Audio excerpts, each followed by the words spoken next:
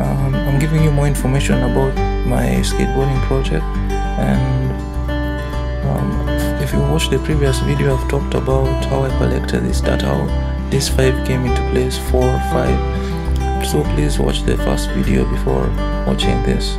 So here now I'm going to just update you about where I actually did these tricks. I actually did them in 2 places, mostly in Langata.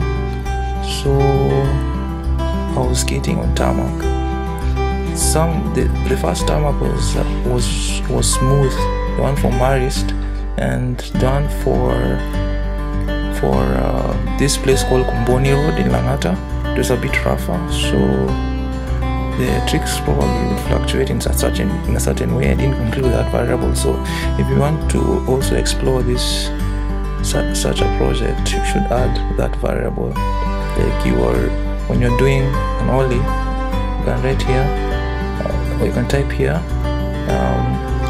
where you are. So you can type location, then you type here